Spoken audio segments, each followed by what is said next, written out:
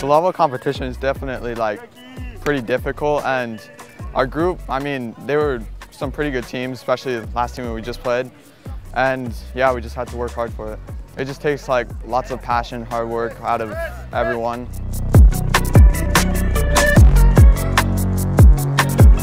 I mean, obviously there's three very good teams that we've played against. I think the difference is, I think when you play against different regions, the way they play are different. I mean, every team had a different matchup. I think we just did our job defensively and had a little bit of quality and scored a couple of good goals. They've all worked hard defensively, and we've all respected our opponents and knew they had a lot of quality forwards, and it's pretty impressive that we've kind of been able to accomplish that in the 3 games.